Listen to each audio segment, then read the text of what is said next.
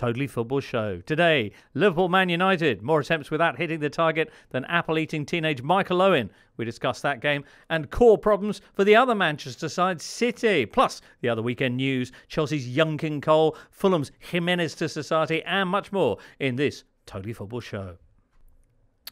Sunday, the 17th of December. Hello. I'm here in the Totally Football studio with Adrian Clarke. Hello, Adrian. Hello. All right. We're joined by, as remote as Burnley's survival hopes, Daniel Storey and Matt Davies-Adams. Hi, James. Hello, Matt Davies-Adams. Hi. Yeah, there he is. Matt's in a bit of a grump, listeners. This is outrageous. I'm absolutely thrilled to be here and talk about a wonderful weekend of football if we stay away from Friday night, maybe. All right, then. Friday night, huh? Well, it's a weekend with so many elements to it. One above all, our thoughts with Luton skipper Tom Lockyer, who began the weekend eagerly awaiting his side's match with Bournemouth and continuing the Hatter-spirited battle with the drop, but he's currently recovering in hospital after collapsing 65 minutes into the game away at the Vitality Stadium with a cardiac arrest. Thankfully, Sunday he's been described as stable. Alex Brodie of The Athletic joins us now for a quick update. So the latest from Luton is that he's still in hospital having tests. The club put out a statement Sunday afternoon saying could he kind of just be left alone and wait to see what the test results are before any kind of decision going forward is. And obviously the thoughts of the club and everyone with Tom and his family at this time. What does he represent to the club, Tom Lockyer? As with a few players in the squad, a good example of how the club's progressed, done well in the Championship, and then stepped up to the Premier League level, as I think they have in quite a few games this season, the club as a whole. But Lockyer kind of represents that as the captain and a goal-scoring defender. He's kind of come through the leagues as Luton have, and he hasn't looked out of place at all at the highest level. Scored in Luton's first ever Premier League win. Was his career very much a secondary question now as he recovers in hospital? But Luton, who went on to win that playoff final against Coventry that he collapsed in back in the summer, no question of them continuing this game here. How do you feel the club is going to respond to this? As I said, they kind of want to wait and see what the test results are, and I guess the interesting thing will be the decisions that are made going forward that Tom obviously has to make with his family and with medical kind of advice, obviously, and the club will obviously just have to give him time to make that decision. I guess he returned after the collapse in the playoff final. He then had tests, and it was felt he was fine to return, and he wanted to return. This, I think, having happened again, 7 months later, must be very difficult for him to make that kind of decision, what he does with his career going forward, really. Alex Brodie there. Well, I'm sure we're all really grateful that Tom received such immediate care and is now doing better. But second time this year, Daniel, you were there in the Championship playoff game where he collapsed shortly after the kickoff. Yeah, I was, and I think, when the dust settles on this incident, and mercifully it sounds like Tom is going to be okay in his health. We don't know about his professional career yet, but that clearly comes second. There probably will be an examination of he was cleared to play after that initial collapse. I think it's probably fair to say that it would be a strange coincidence if these two incidents weren't linked, and therefore that there may have to be an re-examination of those, how we assess players, because football is not everything. Players' health is of paramount importance above everything else, and we have to protect players in these incidents. And yeah, I mean, obviously the main thing is that it sounds like Tom is going to be okay in the long run. It was awake. We got a kind of report before the game had even been due to finish that he was kind of at least awake and responsive and on his way to hospital. But yeah, once is too much for a player. So twice, I mean, goodness only knows the fear he was going through at that moment. Yeah, and for everybody who was there on the pitch and at the ground, Adrian, something similar happened in a game that you were playing in. Yeah, I've experienced this, and it was undoubtedly the most harrowing experience of my career. It was come towards the end when I was playing non-league football in 2005, and it was a Kent Cup senior semi-final against Folkestone. I was playing for Margate at the time, and yeah, the centre forward Paul Sykes was just running towards the halfway line and just hit the deck, and I still can't get the image of his face, out of my mind, to be honest. I can go right back there, because it was something I'd never want to see or experience again. It was awful, and we obviously all left the field and left the medics to deal with it. And unfortunately, in this case, Paul didn't make it, and it was later discovered that he had a heart defect that they were unaware of previously. And yeah, we played the cup final, and it was dedicated in his memory, and his wife and young son were there and presented us the trophy. So it was an unforgettable experience, but not in the right way. No, of course not. Poor chap. It seemed totally logical this game didn't go ahead on Saturday because of what had happened. And kind of looking back, I'm wondering, how is it that the Championship playoff final continued? It was an odd incident in that nobody was really sure what had happened. He left the field reasonably quickly. And at the time, people wondered if he'd just kind of sort of fainted. I think it was pretty warm on the day. It didn't seem as serious as that. And that sounds a really trite thing to say, but from everybody in the ground, there wasn't, he got an ovation when he went off, etc. But there wasn't really a sense that something incredibly kind of life-threatening had happened at that moment. Whereas, watching the footage from Saturday, it really did feel like that. I mean, partly, I think, because it was Tom Lockyer and it had already happened, but also because I think the way the players were reacting, there wasn't quite that sense at the playoff final. I don't know if that's because we were all being, transfixed in kind of, it's a playoff final and we're all focused on that. And if so, then that's, that paints us all in guilt. But no, it did feel different.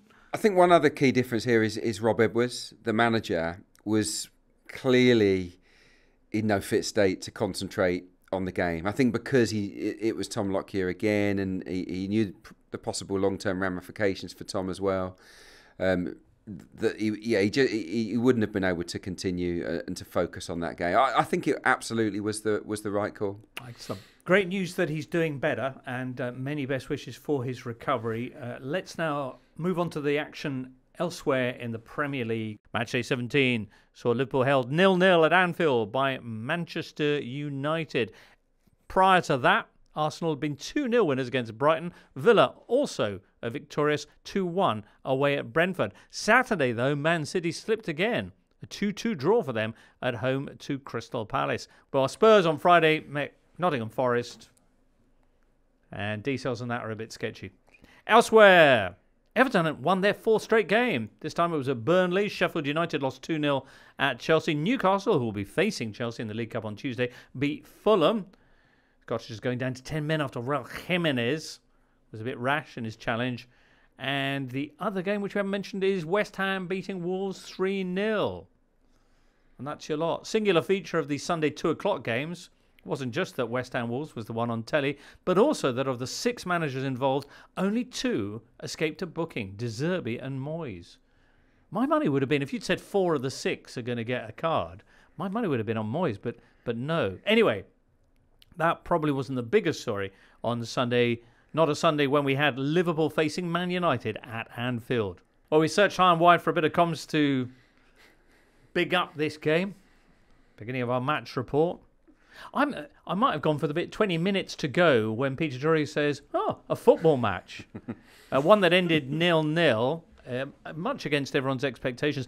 Do you know, it's only the 4th 0-0 in the Premier League this season. We're 17 match days in. Extraordinary. Why was this game 0-0? Matt, were you able to catch much of it?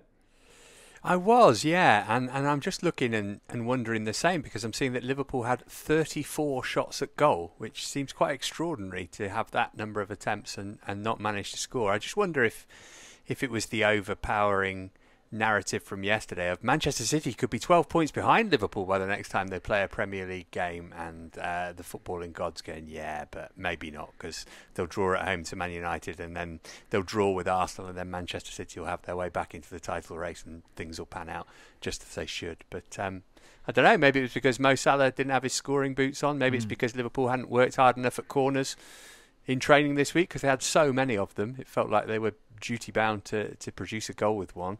But yeah, I mean, Man United come out looking good, don't they? It sort of seemed a bit baffling to see Erik ten Hag's pre-match interview talking about how Scott McTominay embodies everything about Manchester United and how he's an example of what it means to play for them. And you're thinking, but didn't you spend half the summer trying to sell him? And the script seemed to have been written for more embarrassment for the Red Devils at Anfield. But they could have won it. That Højlund chance was probably the chance of the game. Yeah, indeed. You were saying, Adrian, did Liverpool shoot too much? Possibly. I think they were a bit rash with their shooting, trying things from tight angles, weren't they? Rather than maybe teeing up somebody for a better opportunity. I think you've got to give Manchester United some rare credit here. We haven't given that out a lot this season. They've been shambolic, haven't they? And they haven't been a team. I thought they would be annihilated in this game. I did, because they're going into the cauldron of Anfield. They are not together, or it didn't feel like they were. Yet they mustered up quite a bit of teamwork, and I thought they fought hard. At the 9th time of asking, they've found a centre-back partnership in Johnny Evans and Raphael Varane that did the business for them. So, yeah, I think to face 34 shots doesn't look good, but I think they can come away with some pride, because they put their bodies on the line at key moments and they made some crucial blocks. What's the Daniel Storey verdict? I just think Manchester United was perceived as so much in crisis, and rightly so, before this game, that everybody sort of tended to overlook that Liverpool have played pretty awfully in open play for the last few weeks. I saw them at Bramall Lane, and they were terrible until they scored from a set piece. They beat Crystal Palace because Palace had a man sent off, and then kind of weight of numbers got that done. But they've not been very good in open play. They've kind of been sort of Goldilocks and the Three Bears. They've been too slow in their own half, and then they've been too rushed in the final third and never quite got it right. And Darwin Núñez sums up those final third issues exactly. He's a player who sometimes makes the right decisions, but it does feel like he's doing it by this sort of rapid-fire tossing of a coin in his head. And if it lands up the right way, he'll make the right call. And if he doesn't, then he'll just, he'll appeal for a penalty rather than trying to get the ball and score. Or rather than making a run, he'll just kind of walk into his own teammate. And that just feels like how they are in open play. There doesn't seem an obvious plan, which is very odd, because that is the one constant this season. With Andrew Robertson out injured, and the centre-backs having to change occasionally, they're different there. The midfield is completely new, but it's the same forward line as last season. So we kind of thought, okay, well, we're going to see the second season of this forward line coming together. And to my mind, that's the bit of the team that looks the least effective at the moment. There's no polish still on Darwin Núñez, is there? I thought he looked really raw but exciting last season. He's still raw. I haven't seen a great deal of improvement in him, and I think that is a slight problem for Liverpool, because when a centre forward is a really important figure for obvious reasons, but they've also got to look after the ball and make good decisions. They often set the tone, and if that guy at the top end of the pitch is erratic, then I think a lot of the football can become that way too. So yeah, that is a problem, I think, for Jurgen Klopp. I worked on the Fulham game, and they were really loose defensively in that one too, and in the second half, after I hot-footed it over here from Emirates Stadium, Manchester United looked really threatening on that break. They just lacked that confidence really to finish anything. But I think Liverpool are at both ends of the pitch, not at their best. Okay. Last Man United player to score at Anfield. Anybody know who that was? Jesse Lingard, I think. Yep, 5 years ago. Oh, just on the subject of it being a 0-0 and only the fourth such result of the season. Anybody got a theory as to why we haven't had more goalless draws? I mean, I think the vague theory, and it is just that, is that the kind of accumulated fatigue of last season has meant that pressing is not quite as intense. So teams are finding a way to create bigger chances, and it goes without saying if you haven't had a 0-0, but goals are up this season. Expected goals are up this season. I think teams are just a bit more open because they're probably a little bit more tired off the ball. Right, and there's Burnley in the league as well, so that's yes, there are 3 worse teams than there were last season. Although Leeds and Leicester weren't, and Southampton were hardly brilliant at defending. Matches are quite a bit longer, aren't they, this season? I think we have to take that into account. And almost every team in the division now wants to sort of roll the dice inside their own penalty box and play out from the back, which never used to happen. Indeed. All right, well, next up for the Reds, they'll be hosting West Ham in the quarterfinals of the Carabao Cup on Wednesday. And then Arsenal will be visiting Anfield in a big battle of the top 2. Only 1 point between them. That's next Saturday. Woof. Very shortly, we'll discuss what happened to Arsenal in their clash with Brighton and the other Sunday 2 o'clock games. Stay with us. You did stick around, listener. Hooray, because now we're going to talk about Arsenal's 2-0 win over Brighton. Adrian was there. We'll also hear from Jacob Tantor about what Villa got up to at Brentford and maybe find time for West Ham Wolves. 3-0 to the Hammers. That was on the telly.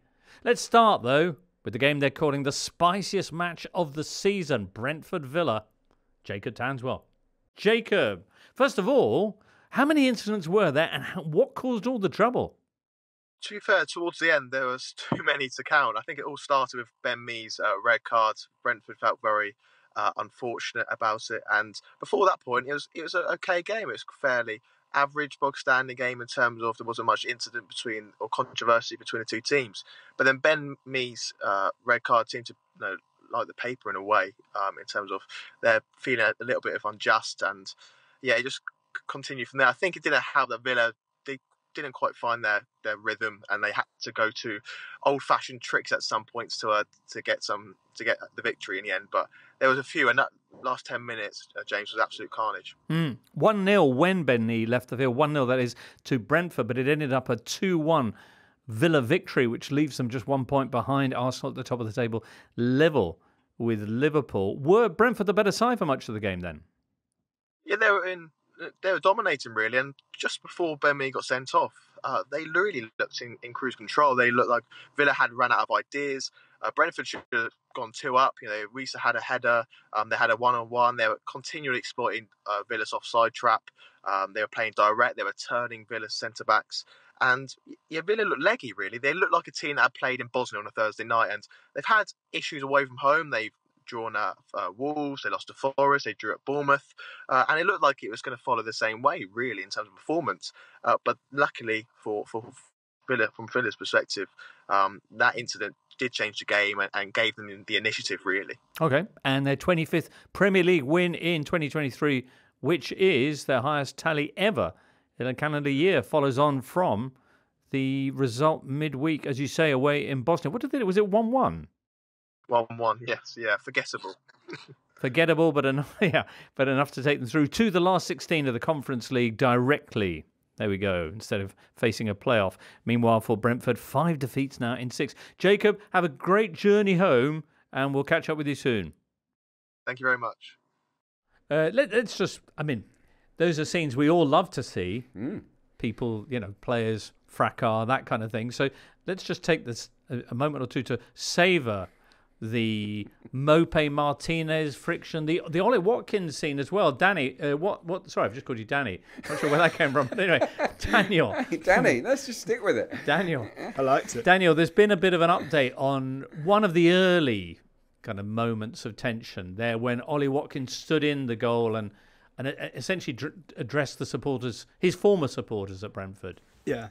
Yeah, and he really likes Brentford, and Brentford really liked him until today. He spoke with Thomas Frank after the game, which kind of gave it away that something had happened. It wasn't just his sort of righteous anger, and it sounds like a fan or a few fans behind the goal were abusing his family during the second half. So when he scored the goal, he just pointed to them. And like loyalty in that sense is a two-way street. You can't want players to, to kind of do the decent thing and not celebrate against you if you're also going to have people in the crowd being idiotic and abusive towards them. So good on him for doing that. And yeah, it sounds like he's spoken to Thomas Frank and said, look, this is what happened. I still like Brentford. I like you. We hear that him and Thomas Frank still text each other from time to time. So they're clearly matey. But if someone's going to be a dick to you, then give it back. Quite right. Thank you, Danny. Meanwhile, the other scenes were rather more comedy value there with Neil Mope and Emi Martinez having a bit of back and forth. Matt? Yeah, you just got to love Emiliano Martinez, haven't you? He's absolute box office for this kind of thing. And Mope's underrated as well in getting involved in aggro. But just to throw it back to Ollie Watkins, I'm really pleased with this trend we've had this season of people not just celebrating, but celebrating with gusto against their old clubs. We had Nathan Ake the other week, didn't we, against Bournemouth, meaningless late goal, fine. Michael Keane this weekend at it as well. It's what football should be about, isn't it? And this was obviously very, very spicy. And you haven't even got to the Leon Bailey nearly scoring the most amazing own goal of all time. So there's lots to go at in this. Tell us about that one. Back pass that was a shot from the halfway line, which left his goalkeeper scrambling and befuddled. And yeah, were DVDs still a thing, would have been added to the Christmas blooper ones in an instant. Good thing about the internet, I suppose. You can do that now. Yeah. Mope and Martinez. Who would have thought it? They are two of the most irritating Premier League players, aren't they? Are they? Yeah. Yeah, Mope goes under the radar. Neil Mope is he despised really is. by Arsenal fans for a number of meetings where he's been just annoying. Oh. Just a little, can I say shitbag? Do Yeah, we he's not been have a shitbag. sneaking regard for Emi Martinez and his kind of always elevated state of... No, I did until that World Cup stuff. Dear. Okay. I just, yeah. Let me move on then and ask Matt if he enjoyed, if it's players getting in opposing fans' faces. Did you enjoy Paquetá and Kudus twice deciding to celebrate goals sat in front of the Wolves fans at the London Stadium? You see, I want to say yes to this, but I got so cross with Richarlison for doing it to the Forest fans that I would only be labelled a hypocrite. Right. But yeah, I do broadly enjoy it, James. I do. I think it's part of, if I was commentating on the game, I would get the opportunity to say, well, it is pantomime season after all, which is always one I like to dip into at this time of year. But it's what football's about, right? It's an entertainment industry. You should be able to wind people up, and everybody gets really cross about it in the stadium, and then you leave and think, oh well, that was just a football match at the end of the day. Indeed so. West Ham 3-0 winners over Wolves. The first two goals were both Paquetá to Kudus. A beautiful balls through from Paquetá, and then he set up Bowen for the third as well. He did, hat-trick of assists for Paquetá. I think he's having a terrific season. No one in European football's Big Five leagues has made more through balls than Lucas Paquetá this season, which is impressive, very impressive. Not least because West Ham don't have loads of the ball, but maybe that's the reason why, where they can just spring those transitions, things open up, and yeah, I mean, a couple of these passes through to Kudus were exceptional. And when you're talking about signings of the summer or best imports of the season so far, clearly you're thinking of Szoboszlai, Van der Ven, Doku, but I also think that Kudus comes into that category. I think he's been fantastic. Some moments of real class. When you look at him and Alvarez, who also came from Ajax, and you wonder about some of the other Ajax signings that other Premier League sides have made, well, it does raise questions, doesn't it? Yeah, I mean that's Marco van Basten in true Van Basten fashion said it dead straight as it was. He said in February, I don't know why you'd sign Anthony when Mohamed Kudus was available, because he's a better player, he's a stronger player, he's a more fun player for the fans to watch. And I think he's got a higher potential. And from everything we've seen, that looks right. But, Manchester United weren't the only club that rejected or didn't go for Mohamed Kudus. And he looks in it, I mean, as much as £38 million can look a steal, it absolutely does. Because, like Paquetá, the reason it works, and it works under Moyes, is that their work off the ball and their strength in kind of protecting the ball is so good, as well as the flair stuff and the through balls and the passes. There's we ought to praise West Ham, because you look this time last year, or including January, and their signings were people like Danny Ings and Maxwell Cornet and Gianluca Scamacca, and this season they seem to have had hit after hit with Ward-Prowse as well as Alvarez and Kudus. So there was all that discord at the start of the season, wasn't there, about was David Moyes signing the players, or was it the new sporting director who probably weren't aligned in the same thinking? Well, whoever it was who signed off on these players, every one of them looks like a decent buy at the moment. And most of the West Ham fans of my acquaintance seem to love a whinge about David Moyes' sort of conservatism and approach, particularly to Premier League games. But you look at the difference of their results post-European games and Brighton, say, and how West Ham struggled to manage being in Europe and being in the Premier League last season compared to where they are in the table now. You know, they were flirting with relegation up until kind of April time last year, and what are they, 7th now? So 8th, because Man United got the point. But, you know, they're way away from where they were last season, and they won their Europa League group at something of a canter. So 2-0 winners against Freiburg on Thursday to go straight into the last 16 of the Europa League, which means they don't have to do any European football till March, as opposed to having the double playoff with a team dropping out of the Champions League that the runners-up will do. Brighton also through to the knockout stage of the Europa League after their late winner against Marseille on Thursday, but not so fortunate Sunday afternoon when they got, well, battered, you were saying, Adrian. The stats are extraordinary. First half shots, 15-0 to Arsenal. Yeah, I used those stats at half-time on the show that I was working on. It was remarkable to see Brighton dominated so easily. I'm a big fan of Brighton. I think we probably all are here. They're a quality outfit that are normally incredibly difficult to play against. But this was like watching Arsenal against Burnley or Arsenal against Sheffield United. It was incessant pressure, 26 shots to 6 in the end. I think that Arsenal produced an outstanding performance. I think this must rank among their top 2 of the season so far. Performances, really? Yeah, absolutely. Even as impotent as Brighton were.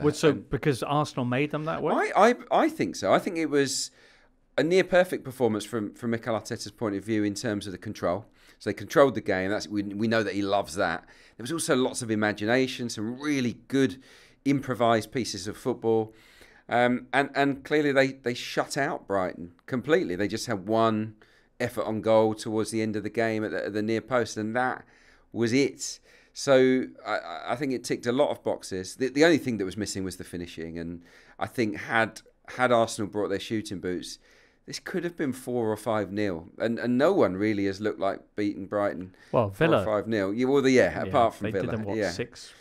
Yeah, that was that is true. That is true. And this Brighton don't seem as strong, certainly not defensively as they were last year, but even so, I just thought it was a very accomplished all-round performance from Arsenal. That I think Mikel Arteta, it was almost the perfect Mikel Arteta performance, I would say. Okay. First, it comes back to the Brighton post-Europe thing a bit, doesn't it? You know, not to discredit Arsenal, I'm sure they played really well in the game, but you know, Brighton after Europe drew at home to Sheffield United, lost to 10-man Chelsea. They played against 10 men for about 45 minutes. They are clearly having an issue in managing the two things, I think. Just a word on a couple of individual performances. Oh, yeah. I think Gabriel Jesus he scored outstanding. Yeah, I mean, he didn't give the ball away once, which I think is phenomenal for a centre forward, because you play at striker, you're getting defenders all over you. They're trying to knock you over. He executed every pass successfully, which I think is a good achievement. He also produced some great moments of skill in the game. So a word for him, and the others on Declan Rice. And you know, the supporters that we were speaking to after the game were saying, look, we should probably just cough up some more money to West Ham for Declan Rice. He's just becoming a joke, really. He's just so good. It was as if. What was he doing that was so good, Adrian? Well, Brighton, as you know, love to play out from the back, don't they? They like to draw teams in. And every time they played the ball into midfield, Declan Rice was on them, basically intercepting the ball and then shrugging off players. It looked like he was, 2 or 3 years old. It was like he was playing in a kids' game, and he was 2 or 3 years older than the other kids in the Brighton engine room. He was that much stronger, that much quicker. He was anticipating everything. It was a really immaculate performance from Declan. What about Kai Havertz? Remember the days when he couldn't score? 4 goals in 7 now for him, and Arsenal top of the league. I know. Yeah, and they were singing his song, which is obviously it's a fun song. Oh, it's 60 million down the drain. Kai Havertz scores again. Na na na na na. Waka waka. I think it. Yeah, it's a beauty of a song, but it was a lovely little 1v1, right. And he finished with aplomb, which was lovely. He did, although the keeper, etc. All right, next up, let's talk about Brave Palace and their brave 2-2 draw at Manchester City. City on Saturday, looking back to their best at home to Roy Hodgson's Crystal Palace. Goals from Jack Grealish, and then Rico Lewis had them 2-0 up with a quarter of an hour to play. Every single City outfield player had created a chance, and it was total dominance. And then it happened all over again, just like with Spurs, just like with Liverpool, just like with Arsenal, and just like even with Chelsea, City undone by late goals. Jean-Philippe Mateta pulled one back in the 76th minute, and then Phil Foden kicked out at Mateta in the box, and there's a penalty, and Michael Olise with nerves of steel converts. And that's now 1 win in 6 for City in the Premier League. Their worst start ever to a Premier League campaign under Guardiola. Well, first off, Adrian, you were commentating on this game. First off, Palace happened. Oh, well played, Crystal Palace. They just stuck in the game. They held their nerve. They are injury ravaged to an unbelievable degree. So much so that they basically picked 9 defenders, and the only 2 attacking players were Michael Olise on the right wing and Jean-Philippe Mateta up front, both of whom were magnificent in the game because they didn't have very much of the ball. But every time Olise got it, he travelled with it. He took them up the field. And Mateta was a force of nature, really, in terms of just chasing down everything and hassling Manchester City defenders. And we saw that in the build-up to the penalty that they got in injury time. So they defended brilliantly, blocked everything, well, except the 2 goals that City scored, of course. But yeah, they held their nerve. They had to put on a kid, David Ozo, who's only 18, big, powerful central midfielder, who'd only played 14 minutes of Premier League football previously. And he came into this game and he was a towering presence, I've got to say. He was excellent, putting himself about. He looked after the ball beautifully as well. So well done to him, well done to Palace. For City, it's a disaster of a result. Absolute disaster. Well, so Palace scored with both their shots on target, and you might feel that they were a bit fortunate with that. However, should they not have been facing 10 men for most of the game? Ederson's challenge on, remind me who he was taking out at that time. There you go, on Mateta. Should that not have been sanctioned with the red? No, Daniel? Yeah, it was a kind of classic sort of orangey challenge, I think. Sin binnable, wasn't it? Well, it was exactly the same as... It was a completely different incident, but I thought about that exactly the same as I thought about Luke Shaw's for United on Sunday, in that, yes, it is that middle ground, and if it's a middle ground, I think you probably generally err on the side of yellow. But, yeah, I mean, it was... It's one of those, you want it for your team and you argue it's a yellow when it goes against you, and that's the golden rule. I mean, my takeaway on City at the moment is, I think the really interesting thing is, I think they're paying again for not buying another striker, because not just because Erling Haaland's out, but Julian Alvarez last season. I was looking at this because I kind of thought Julian Alvarez must have played an awful lot of football. Is he just tired? And then he only started 13 league games last season. And basically he was the most used substitute pretty much in Europe. He came on in 30 times, I think, for City in all competitions. He's one of only 2 players to start every game for City this season. And he just doesn't look as good starting games as he did coming off the bench and impacting them against tired defenders. And I think teams can just stay in the game against City a bit more. You know, I know Palace actually have a really good record at the Etihad, but it feels like last year that sort of game would have been 3 or 4-0, and then everybody, you know, if there is a late sloppiness, it's 4-1 rather than 2-2. And, you know, I know Guardiola thinks, you know, every time someone has a shot against us, it goes in, and there is definitely an extent of that. But I think there are little things that just aren't working the same way, and it's not necessarily as simple as we conceded goals, we're not defending very well. I think it starts much higher at the pitch. Manchester City in need of a reliable goal scorer, maybe from good stock. I mean, it's strange to dip into the academy if you're Manchester City, I guess. But, you know, if you've got Emil Heskey's son, Jayden, playing for your under-21s, you know, maybe you get that bit of footballing legacy and see how it works. Very nice. Very nice. Pep was talking about it being... Did he blame carelessness afterwards? And I'm not sure, does this feed into the same kind of... Well, for Liverpool, it was a quadruple they were chasing, but the post-treble fatigue, whether physical or maybe mental, of a group of players who've been right to the end, of gone deep in multiple competitions the season before. And if it is that, sorry to extend this question still further, but why is it that Pep doesn't make substitutions earlier in games? Does he just not trust his bench?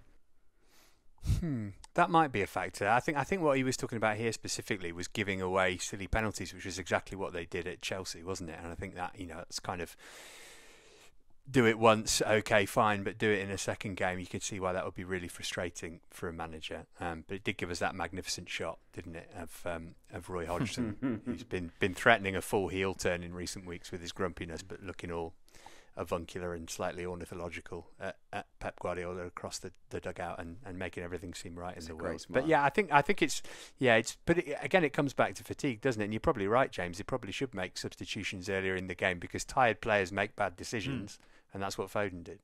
I think Ilkay Gundogan you're seeing his absence felt as well, because in games where City weren't really doing a great deal, he just had that habit, didn't he, of popping up and delivering in key moments.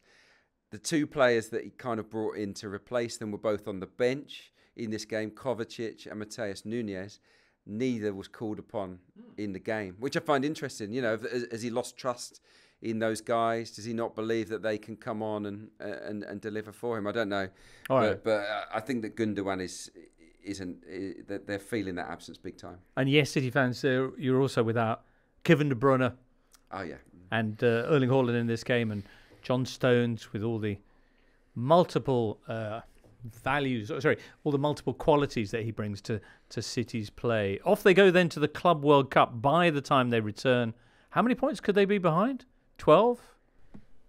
10 now. 10. Yeah, it must be 10 now, yeah. 10 points behind Arsenal. They won't be playing in the Premier League until the 27th of December, Man City, because of their activities in Saudi Arabia. On Tuesday, 6 p.m. UK time, they'll be facing the semi-final against the Japanese Urawa Red Diamond, who were 1-0 winners against Mexican side Lyon in their quarter-final. Dan Orlovitz, who's been on this show before, describes them as brutally efficient in defence but lacklustre in attack. So, yeah, could be an interesting match on Tuesday. The other semi-final, we'll see Fluminense, the South American champions, up against Al Ahly, who knocked out Karim Benzema's Al Ittihad in the quarter-final.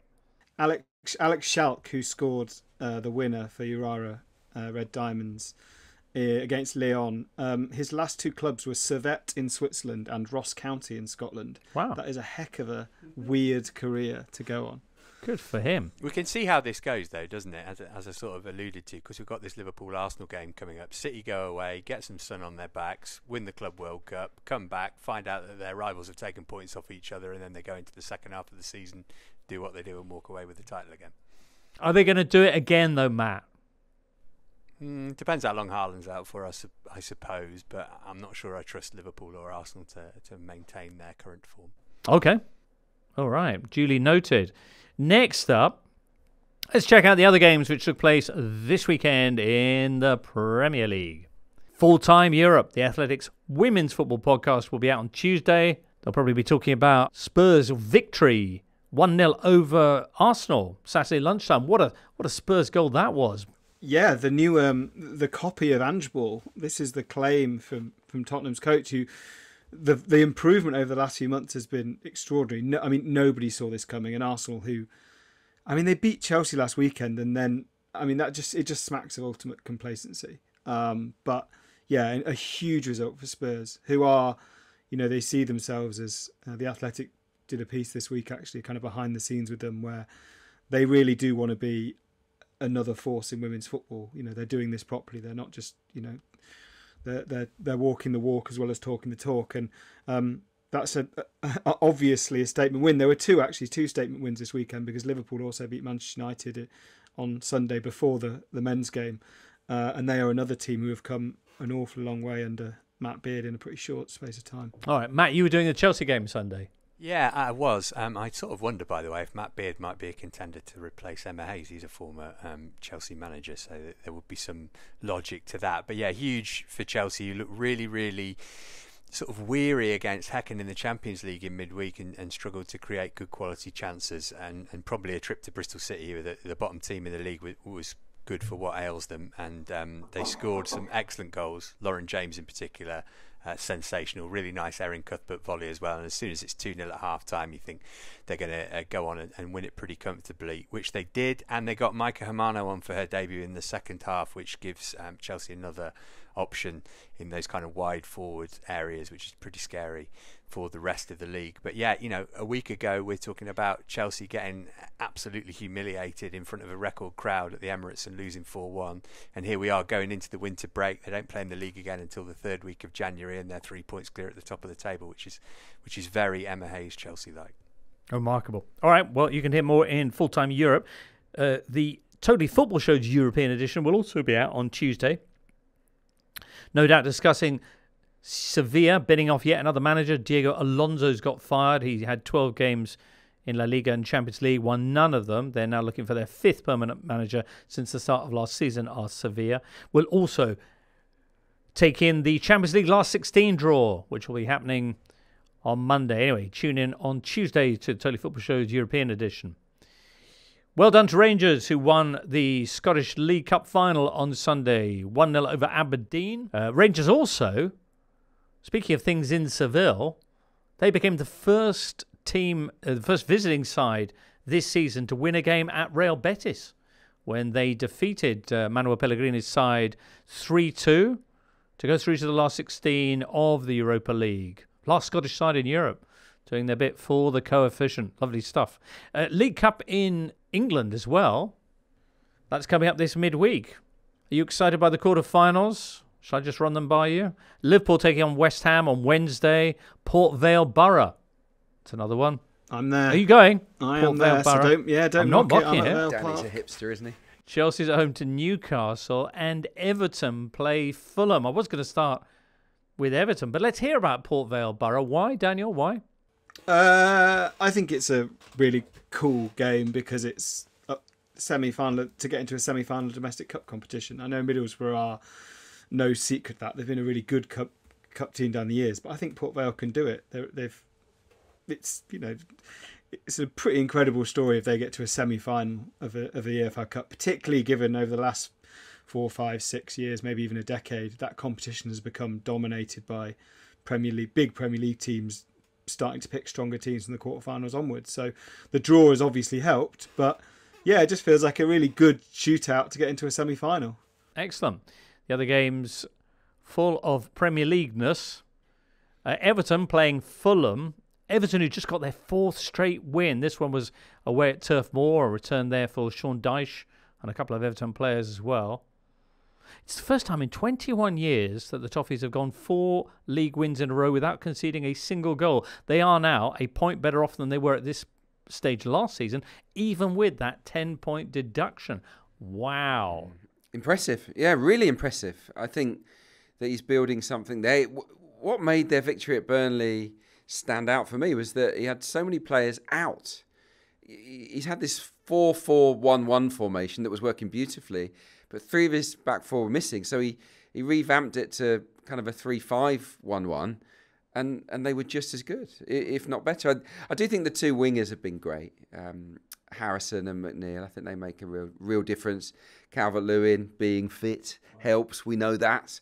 But yeah, they've become a pretty fit, powerful, strong team. Yeah, they are doing the Sean Dyche basics very well. It's the first time Everton have won 4 Premier League games in a row without conceding since 2002, David Moyes' first full season. So these are record equaling runs by a manager who at times last season just looked like he wasn't quite able to turn it into his team.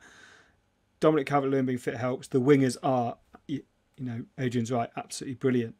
But it's players like, you heard James Tarkowski talk after the game, and I know he knows Dyche from Burnley, but he's talking like he's enjoying his football more than he ever has in his career. Seamus Coleman, they all say he's leading the team like nobody from the dressing room. One of the best humans, isn't he, according to Frank Lampard? I'd love to see his top 100. That's the Frank Lampard who throws out Abdoulaye Doucouré, who now seems to score in pretty much every game for Everton. I think that man management side of Dyche is something that's probably quite underrated, just because of his demeanour. He's kind of pigeonholed as not a ranter and a raver, but kind of basics. Let's do the bleep test and run as hard as we can, lads. But I think actually his man management skills are quite, which was not true, was it?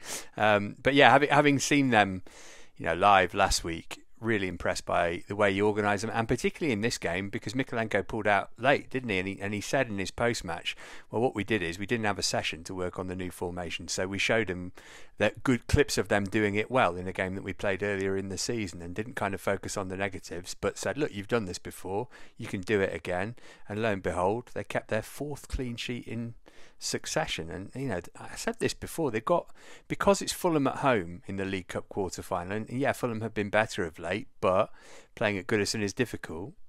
Well, quite, yeah, and it could be a glorious season for Everton. We might even get a Merseyside derby League Cup final, which would be something pretty spectacular. Unless it's Port Vale, of course. Yeah.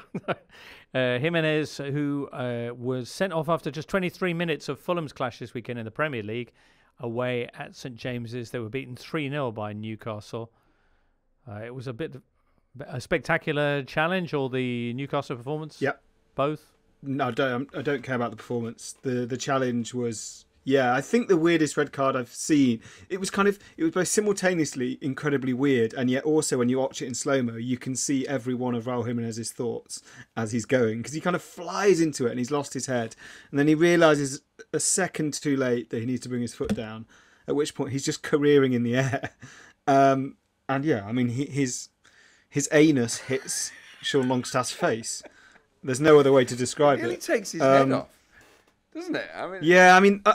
I have to say I was impressed by Marco Silva moaning about the referee after the game. That was kind of peak Premier League 2023 for me, because if the rule is reckless, then I think flying through the air unable to stop into someone's face with any part of your body is probably reckless. Especially the anus. First senior... Especially the anus. Raul Jimenez, yeah. First senior goal for 17-year-old Lewis Miley as well, who's very much filed among the good news for Newcastle, who, with that, remain in and around the battle for top 4, or is it 5? We'll have to see. Yes, Arsenal City are under pressure, aren't they, to deliver in the Champions League? They've got 2 more players out, haven't they, Newcastle? Cher came off and Joel Linton, so they're pretty depleted for that cup game at Chelsea. Is that, because it is extraordinary how much Newcastle have been hit by injuries, is it because of this business? Is it because of that, or is it the other way round, cause and effect, that Eddie Howe was using the same 10 outfield players for 63 games in a row? I think that is a big factor. I just think they've had to play 90 after 90 after 90, and it's catching up with them. A lot of these are muscle injuries, aren't they? So they've just got to get on with it, Newcastle United. But this was a big win. I thought Fulham had potential to go there and get a result. They started the game quite well, Fulham, but the outcome of this match hinged totally on the Jimenez tackle. Okay. Next up for Newcastle, as mentioned, the quarterfinal with Chelsea, who themselves were 2-0 winners against Sheffield United. Matt, you were there at this game.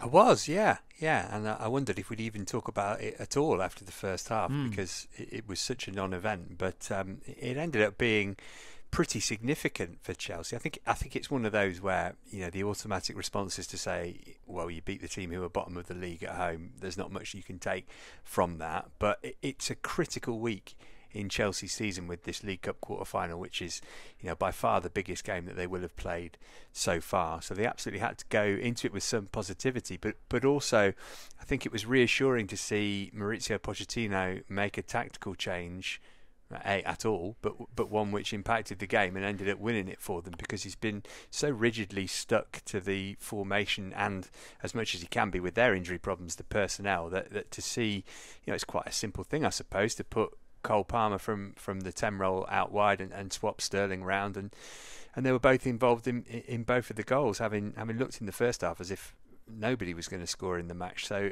I think that maybe gives a bit more.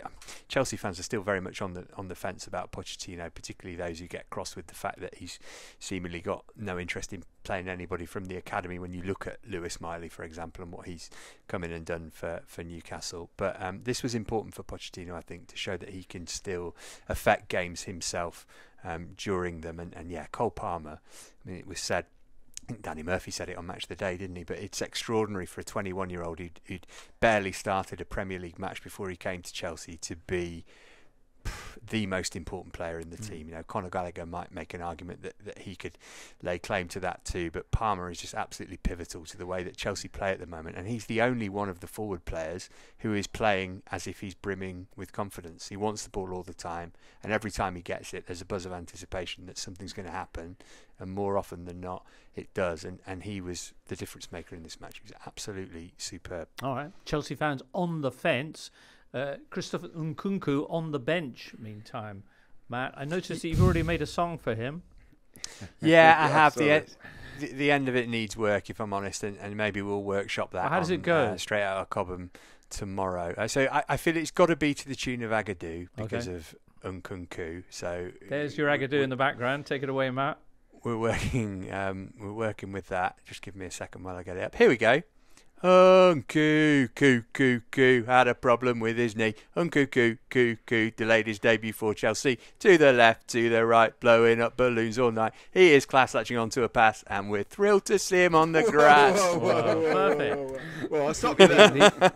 Yeah, I should just say that Cole Palmer's got a much better song than that, which the Chelsea fans have come up with, which gives a nod to everything that's happened at the club over the last year, which I think is nice to see from the Chelsea supporters. It's to the tune of Ring of Fire, and it goes, running from the left to right, da, da, da, da, da, da, da. Cole Palmer is dynamite, da, da, da, da, da, da, da. Sign him up for 8 more years, da, da, da, da, da, da, da. Chelsea boys are on the beers, da, da, da, da, da, da, da. So well done to whoever came up with that one. It's better than my Nkunku one, but I wasn't under pressure. And yeah, straight out of Cobham tomorrow, the Chelsea FC podcast from The Athletic. If you've got a better one, do let us know at SO Cobham Pod on X.